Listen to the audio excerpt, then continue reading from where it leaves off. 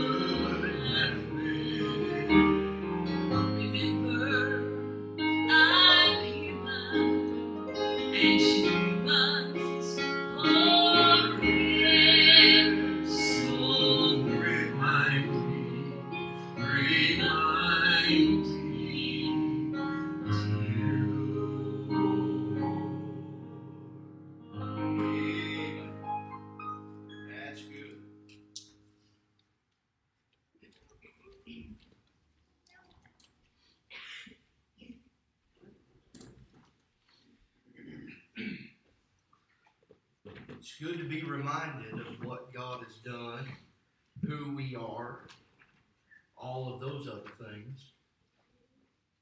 It's good to be reminded of all of the things that He has done for us. This week I've attempted to do that. If you remember last Sunday, we had, I guess you would say, a testimony service. Just kind of, Lord just kind of lowered down and met with us. And that was needed. But throughout the week, I began to think about all the blessings that God has given and all of the times that I've fallen short. And He loved me even still. And it blessed my heart. If it didn't bless anybody else, it blessed my heart to know how human I am and how quickly I forget, but how easily He forgives. Take your Bibles this morning. Turn to the book of Hebrews, chapter number 10. Hebrews, chapter number 10. And we'll read a few verses, starting in verse number 22. And again, I want to remind you, if you've adopted a boy from the boys' home, those gifts need to be here by next Sunday. So keep that in mind, if you will. Hebrews chapter number 10. Now, we've got a lot of people out, so I need y'all all to say amen all at the same time. So it sounds like we're full up this morning. All right, Hebrews chapter 10, verse number 22. Word of God says, "Let us draw near with a true heart and full assurance of faith, having our hearts sprinkled from an evil conscience and our bodies washed with pure water. Let us hold fast the profession of our faith without wavering, for He is faithful that promised. And let us consider one another to provoke unto love and to good works, not forsaking the assembling of ourselves together, as the manner of some is, but exhorting one another, and so much the more as you see the day approaching." Let's pray this morning. Dear Father in heaven, we love you and we thank you for your blessings. God, we thank you for these folks that have come out today. We pray that you'd richly bless them. Now, God, we understand that there's quite a few that are not here today, Lord, for different reasons, I'm sure. But, Lord, we ask you that you might just draw them back to a place where they can join us again at our next appointed time. But, Father, we do want to say today that we're thankful, Lord, for these that are here. Lord, we could have all stayed home. We could have stayed in bed, and we could have done what pleased our flesh. And, Lord, I'm not saying that's what others have done, but I'm just saying that we could have. But I thank you today that we've kind of pulled ourselves together and come. Lord, it's been a busy week for everybody. Lord, it's a dreary day today. Lord, but this is your day. And, God, I want to rejoice in it. And I want to give you the praise for all that you've done for me. And God, we ask you that you would just touch us in the message. I pray that you'd bless your people. We pray that you'd encourage us and strengthen us. We pray that you'd give us strength for the journey, because there is a journey ahead. God, it may be an uphill journey starting tomorrow, maybe a downhill starting tomorrow, but we pray that you would be there with us. I pray that you'd give us the strength to do your will in our lives. We love you. We thank you. We praise you in Jesus' name. Amen. If I had a title this morning, it would be All in the Family. We see that there's a few phrases here in verse number 22, verse number 23, and verse number 24 that kind of lends to that, to that idea of being all in the family. And that phrase is, let us. And so we'll deal with that this morning, give you about 3 or 4 things, and then go about our day. But there is good news before we ever get to verse number 22. If you look back in verse number 17, you see, and their sins and iniquities will I remember no more. So we see that good news here in this chapter number 10 of the book of Hebrews is that there is forgiveness of sins, and we ought to rejoice of that this morning. Not only is there forgiveness of sin, but if you look at verse number 19, you see that the blood of Christ is sufficient. And I'm glad today that there was a sacrifice. He says that there was boldness to enter into the holiest by the blood of Jesus. If you look back in those Old Testament scriptures where he tells who is allowed to go into the Holy of Holies, what they are allowed to do. And I've been studying about that apparel of Aaron over the last several days, and all of the things that are essentially to safeguard him and to present him as holy to God. But I'm glad that on the cross of Calvary there was one other that went into the Holy of Holies, and he went one time, and he went one time for all. And here in Hebrews it says that that blood is sufficient. But then we look at verse number 21 to carry that thought on. It says that we have a high priest over the house of God. Who is that? That is the Lord Jesus Christ today. We don't have to depend upon another. I get a little discouraged when I think of different faiths that depend on men to absolve them of sin, or they depend on other humans to absolve them from sin. There is no man or woman that is able to dictate, Brother David, whether or not you have sin in your life or whether or not it is forgiven or not. That comes from God. And Jesus Christ is that high priest that is able to cleanse us from all unrighteousness. He is able to be that advocate on our part and declare before a righteous judge that his sin is no more. His sin is washed away. I took the penalty of that sin. No one else can do that. So we have good news here in chapter number 10. But then we get to verse number 22, and he says, let us draw near with a true heart in full assurance of faith. This let us speaks of a fellowship in Christ. Now, March 22nd, March 21st, I think, was our last service here. It was a Wednesday night. Might have been the 22nd. You were here, but we had to quarantine. We went to online service. We came back with parking lot. Then we came back Sunday morning. Then we eased our way in. Then we had to leave again because of COVID, and we stayed out for a while, came in with parking lot service, came in just as we are, and it's been different. It's been different. Can anybody, y'all just raise your hand, has it been different? Has it been awkward? Anybody want to be honest before the Lord? Has it been awkward? I'm going to go ahead and raise 2 hands, Miss Pat. It's been awkward, I'm telling you.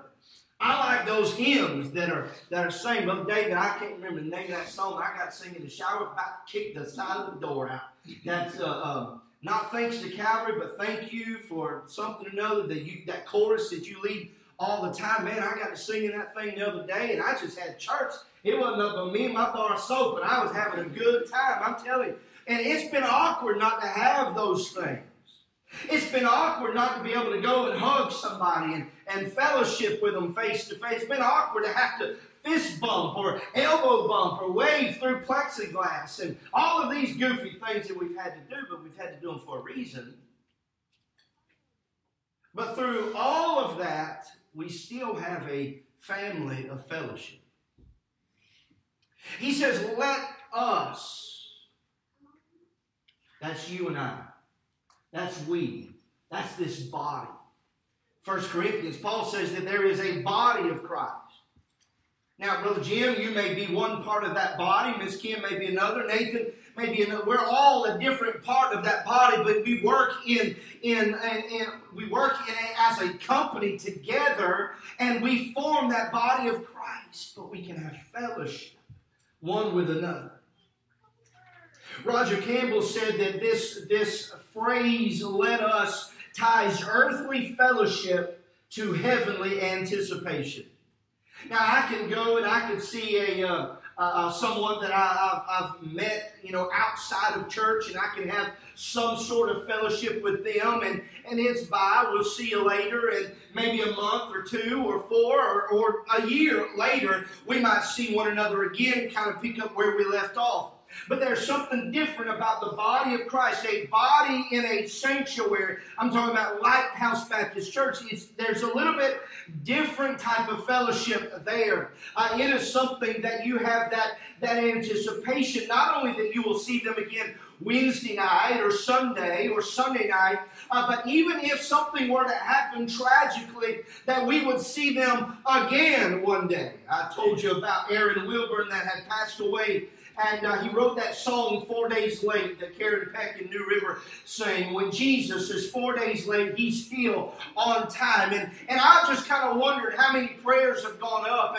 And I think back to even Brother John, how many prayers were gone up or sent up to heaven that says, God, don't take him. God, heal him. God, give him what he needs right now. And God all along was saying, I will. I am. I'm doing it right now, but his healing will not be here. It will be over there. And when it seemed like heaven was shut down, when it seemed like hell or heaven was silent and we could not hear from God, and we blamed God for being late, God was still right on time, doing what he wanted to do all along.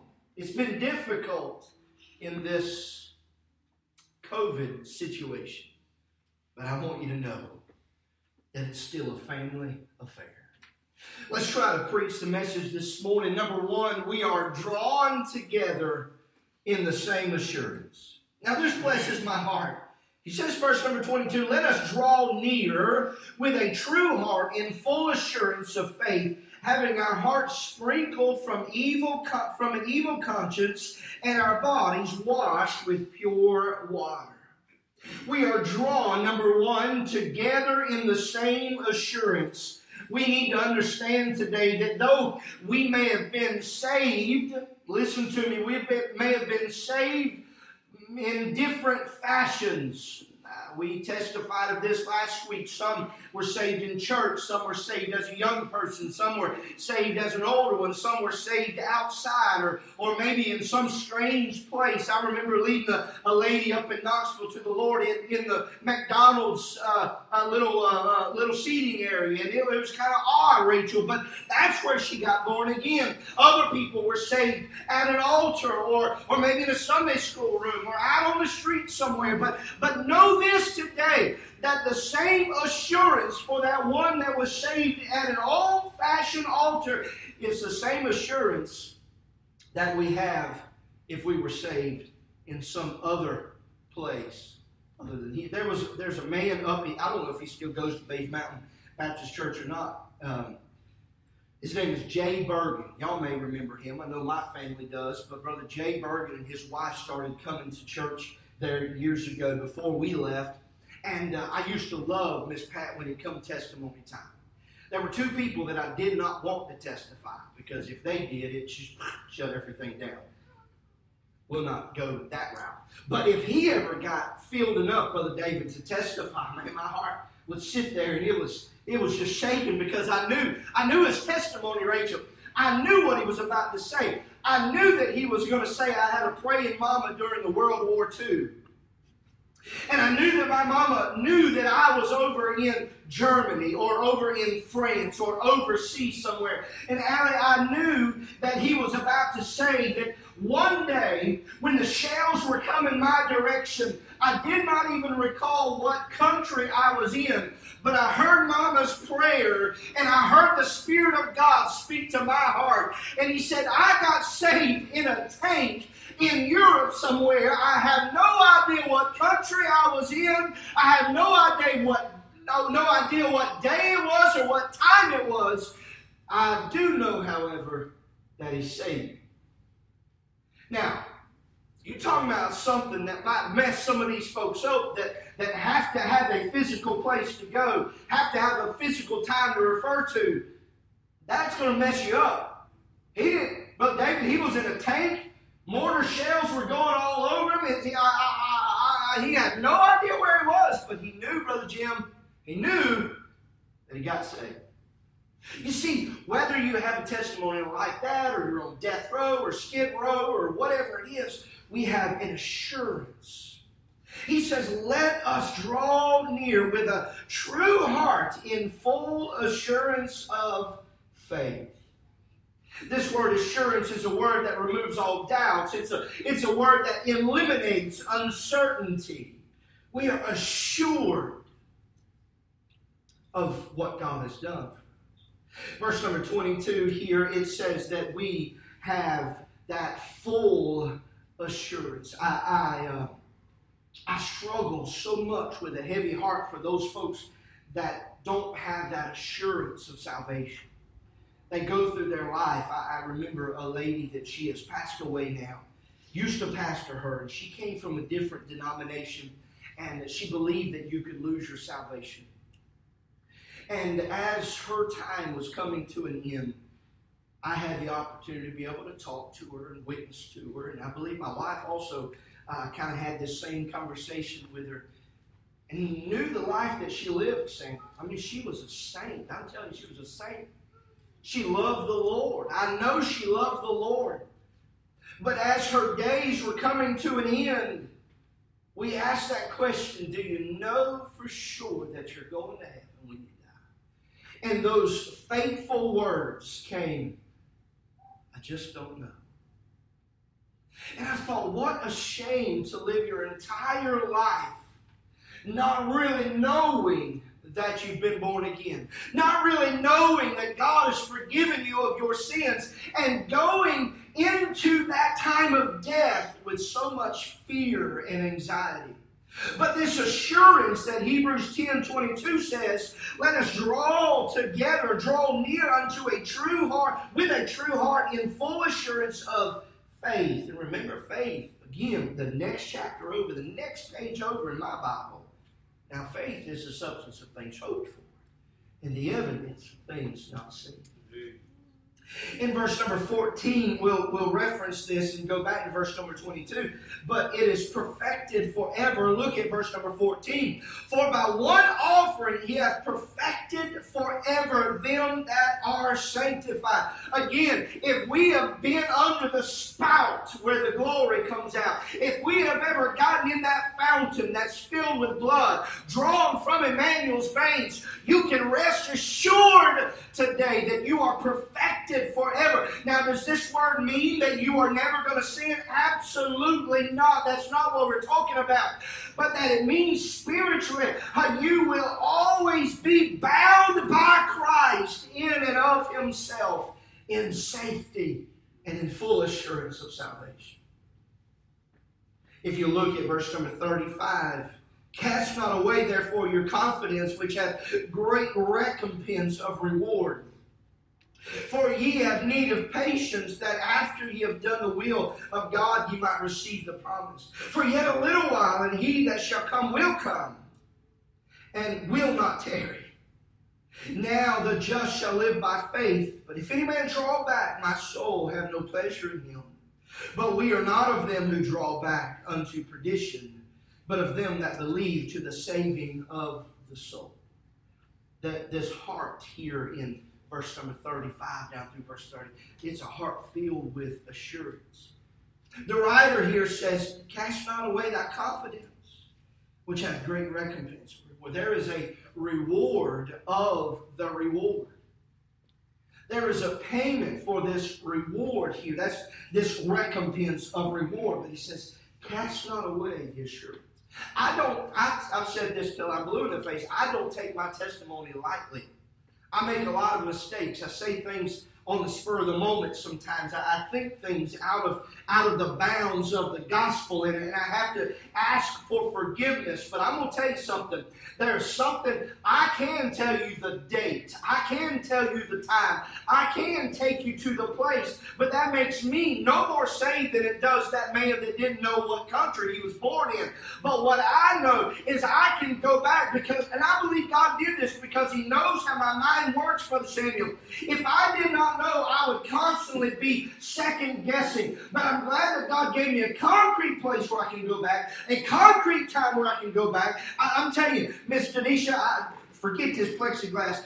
Miss Denisha, the day that I got saved, the clock that I looked at said 2:20 p.m. I don't know that clock ever worked before or ever worked after, but I know that second hand was going around, and I know it was about an hour and a half or 2 hours after lunch. So, Brother Jim, that's what I'm going on. But, Brother Jody, I'm telling you today that if you do not remember that time, if you do not remember that place, as long as there is a place and a part that you've taken with the Son of God, there is a change that has happened, and God will give full assurance of that. Amen. It's all in the family. Let us draw near. Number two, we are held together in the same hope. First, we were drawn together. Now we're held together in the same hope. Look, verse 23. We see this. Let us hold fast the profession of our faith without wavering, for He is faithful that promised. Braylon asked this morning, we used to bank at TVA Credit Union up in Knoxville. She got a birthday card.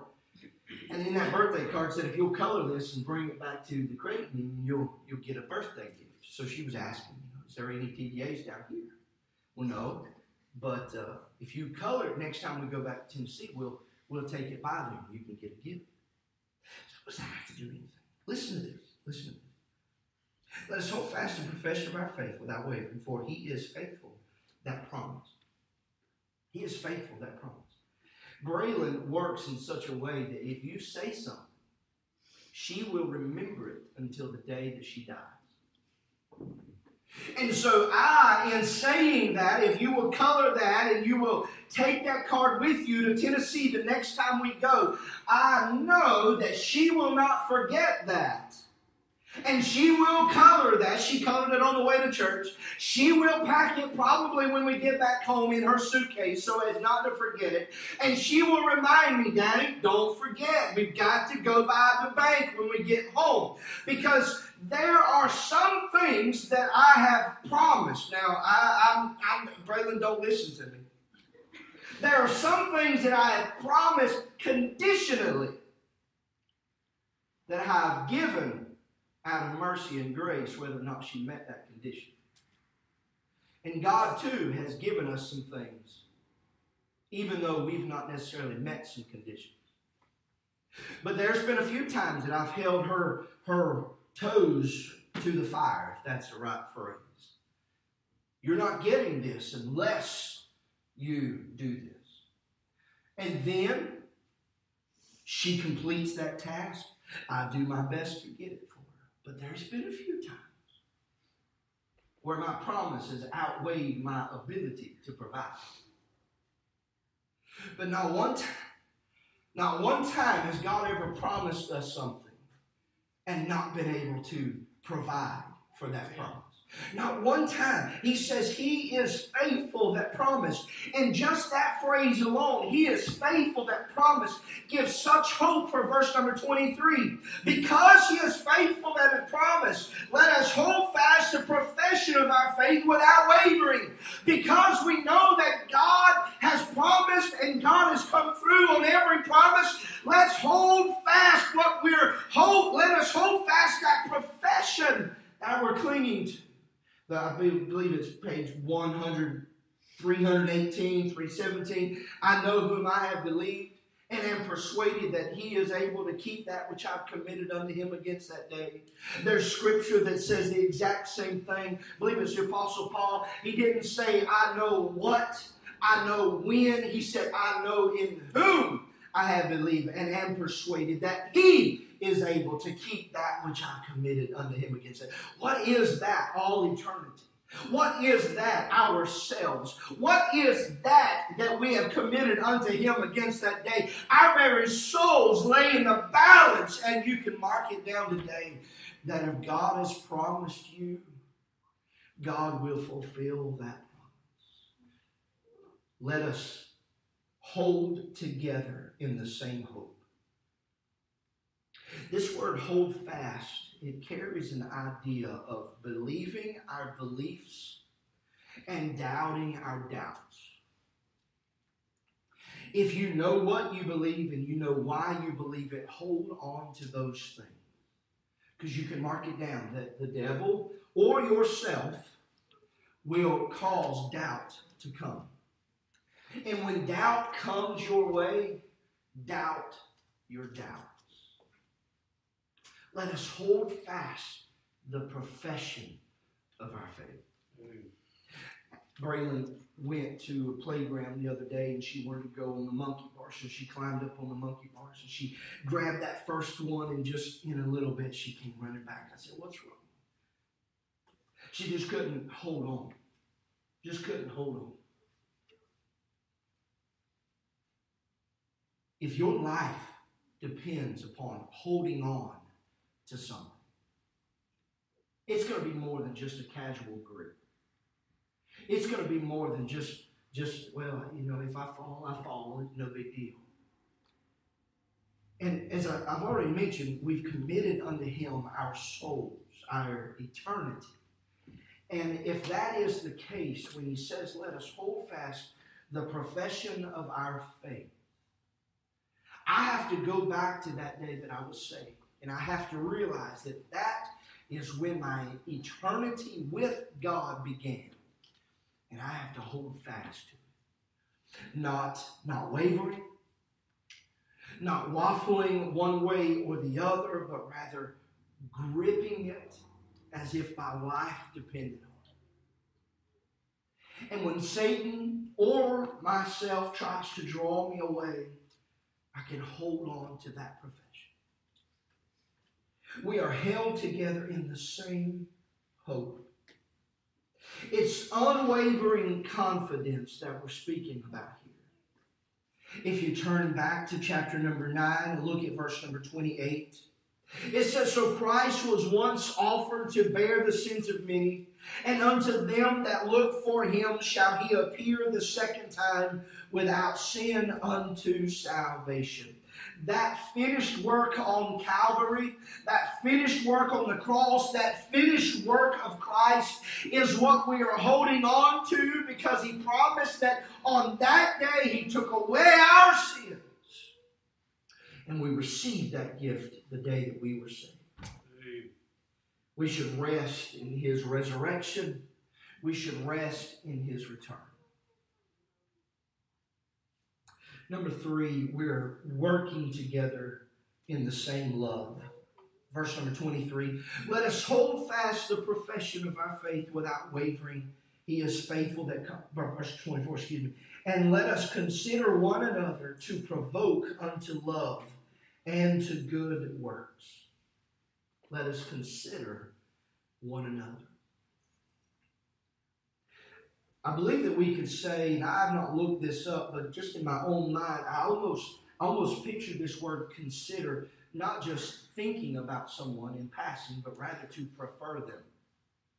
To prefer someone else. Let's take, for instance, Miss Kim. Miss Kim Taylor the other day. She came in.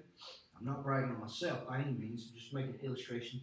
She came in and she had a pad, because I'm sure she knew she was going to be sitting in those chairs. So she had a seat cushion with her. And I saw her go over there, and I saw her kind of gingerly sit down, and I knew that she wasn't feeling well. So I asked if maybe one of these chairs might be a better fit for her. And She said, it might just be. So guess what we did? We moved the chairs, didn't we, Brother Joe? We just moved the chairs. You know what that is? That's not just a consideration. Oh, I wonder if she's hurting, but that's a preferring. In other words, we're saying, I don't need this comfortable chair, so let's give it to someone that needs a little more comfort, that may be hurting a little more than I am. Let's prefer someone. And that is what I'm picturing here in our Christian lives. He says, let us consider one another or prefer one another, but here's the rest, to provoke unto love and to good works. We think of provocation, or we think of this word provoke as something that always ends in a negative way. Well, they got into a fight. Well, so-and-so provoked it. Well, the Scripture says, let's don't provoke one another to anger or to wrath or to hard feelings or to bitterness or to jealousy, but rather let's provoke one another to love and to good works. How many have heard growing up, kill them with kindness? I used to hate when somebody would say, just kill them with kindness. Because, I was back there in Psalm 59, Lord, just kill them. I'm good with that. Just kill them. I've been thinking about it all week long because of a certain person that I had some dealing with. I'm like, man, Lord, just get me out of that chapter. Let me move on, because I want to just say, sick them, God. But then the Holy Ghost said, kill them with kindness. So I'm okay, Lord, change me. Lord, help me. Lord, love me. Let me love them like you love me. And then my mind says, but they don't deserve it. My heart says, neither do you. The Holy Spirit says, show them grace. And my flesh says they don't deserve it. And God said, neither do you. The Holy Spirit once again says, show them mercy. And I say, they don't deserve it. He said, neither did you. But look what I've done. Look how I've loved you. Look how I've shown you grace. Look how I've shown you mercy. Yes, they don't deserve it. But do it anyway. Kill them with kindness. Let us consider one another, provoking one another to love and to good works. If you look at this, we see in verse 22 that there is faith. We see in verse number 23, this hold fast our profession, we see hope. But then in verse 24, we see love. If we were to turn over to 1 Corinthians chapter number 13, you would see this. 1 Corinthians 13 is that chapter that's known as the chapter of love. And I love the way Paul writes here. It's just, to me, this is literature. I realize it is scripture, but it's almost poetry. Though I speak with the tongues of men and of angels and have not charity, I become a sounding brass or a tinkling cymbal. He said, though I have the skill and the ability to speak with men and to fellowship with angels or to God, but if I have no love, no charity, he says, I'm just a sounding brass or a tinkling cymbal. And though I have the gift of prophecy and understand all mystery and all knowledge, and though I have all faith, so that I can remove mountains, he says, and have not charity, I'm nothing. And though I bestow all my goods to feed the poor, and though I give my body to be burned, and have not charity, it profiteth me nothing. Charity, love, suffereth long, and is kind. Charity envieth not. Charity vaunteth not itself, is not puffed up, doth not behave itself unseemly, seeketh not her own, is not easily provoked, thinketh no evil, rejoiceth not in iniquity, but rejoiceth in all truth, beareth all things, believeth all things, hopeth all things, endureth all things. Charity never faileth.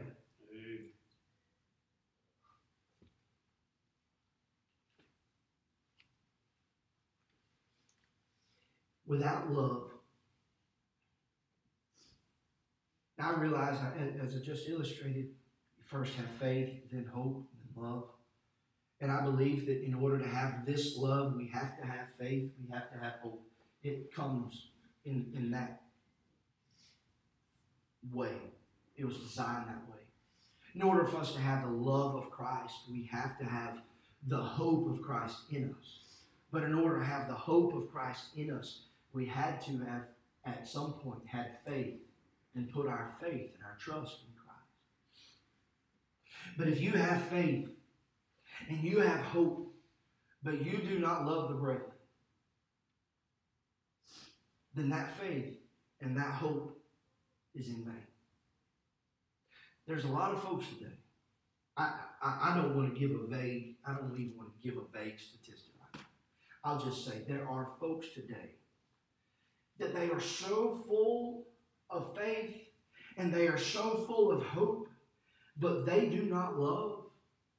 And I'll say this boldly, they have missed the mark. They don't love the brethren. They don't love the church. The only time they do is when they can get something from the church or they can get some recognition. But I tell you this morning, that we must have love. I told you the title of the message is All in the Family. We are all working together in the same love. Love is considerate. Love's consideration provokes more love. Love's consideration provokes to good works. Love will affect any congregation. If you look back in Acts chapter number 2, the church is just starting to get traction. It's just starting to roll. And all of a sudden, I believe it's verse number 41, I believe, it talks about as many as believed, they continued in the apostles' doctrine, and they began, that's the first real Pentecost service that we have. They began to sell things and give to the poor. They began to go into the highways and byways and reach one another and bring them to God. The love of God can affect anybody. Quickly, lastly, let's look at this. We meet together in the same anticipation. Verse number 25. Not forsaking the assembling of ourselves together as the manner of some is, but exhorting one another, and so much the more as you see the day approaching. He says, let us not forsake the assembling of ourselves together. The importance of believers gathering for worship cannot ever be overstated. There is not a fiber of my being that doesn't want to be at church. I want to be in God's house. And I've testified to this fact. When we were locked down, when we were only doing online services, when I myself had COVID and I was preaching online, you better mark it down that no matter how bad I may have felt, I wanted to be here. And I believe most of you wanted to be here. I'd say all of you wanted to be here. There's others that are not here today that they want to be here. They just cannot be here. So I don't want you to think I'm beating anybody down this morning. But we can never underestimate the importance of meeting together. I believe we can grow together by meeting together.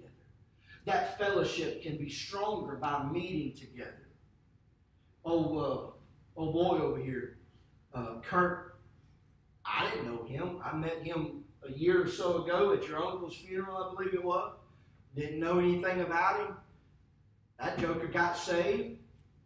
Started getting to know him a little bit better. That fellowship started a little bit better. And then some ugly girl from Tennessee come down here and caught his eye. He caught her eye.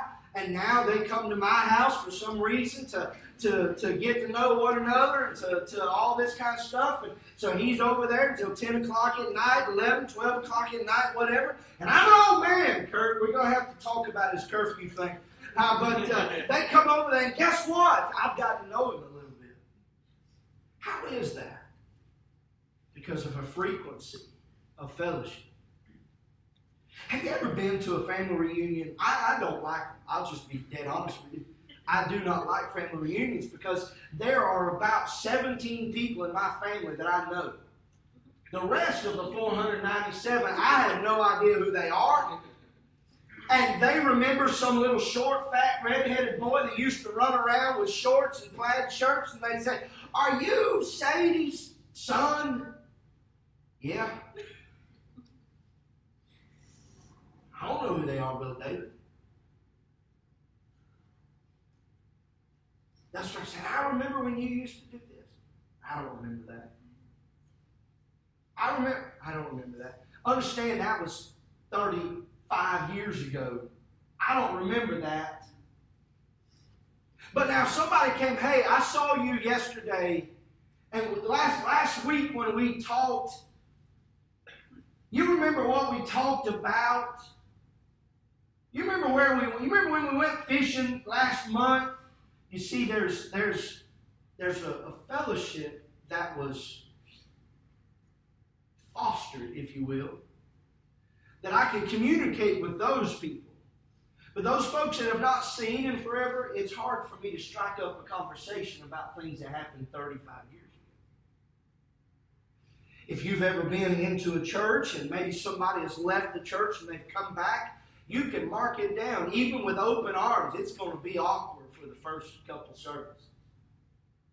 And there's some folks that have left our body of believers that I want them to come back. And I will welcome them with open arms.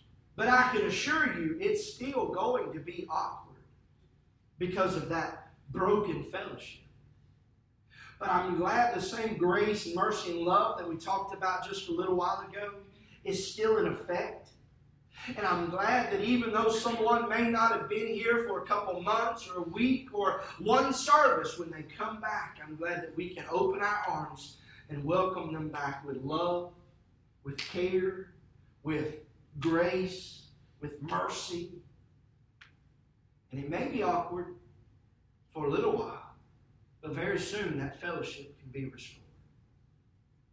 There is the anticipation. We need to meet to encourage one another. He says, not forsaking the assembling of ourselves together as the manner of some, but exhorting one another. And so much the more. In other words, we need to do it now more than we ever have before. As ye what? See the day approaching. I believe we can, as a fellowship of believers, we can find comfort in the coming of the Lord. This thought hit me when we were going to Tennessee the other day. I got to thinking about all of the trouble that is in our country and all, you know all the problems that we're having right now. And it's been said time and time again, I wonder when the Lord's going to come back. Or I hope the Lord's going to come back. Or you mark it down, the Lord's about to come back. And the thought hit me, Jamie, when is the last time you prayed that the Lord would come back? When is the last time that you prayed like John and said, "Even so, come Lord Jesus"? And I ask you the same question. When is the last time that you asked the Lord to return? I believe that in our churches today, a good majority of people believe that He could come today. But even in that majority of people that believe He could come today, I would say the majority of those do not live like He could come today. But if we could but begin to ask the Lord to come, and we can get that in our prayer closet, and we can get that in our prayer life. God, I want you to send your Son. I'm ready to go home. If we could truly begin to pray that, then I believe that naturally, organically, we would begin to live like He could come today. And I think that's what we're needing in this church and every other church in this entire world. We need the Christians. We need these believers. Our family in Christ. We need to be looking for His return. We need to be acting like He could come any moment. But I believe we need to be asking for Him to come any moment. Let's stand.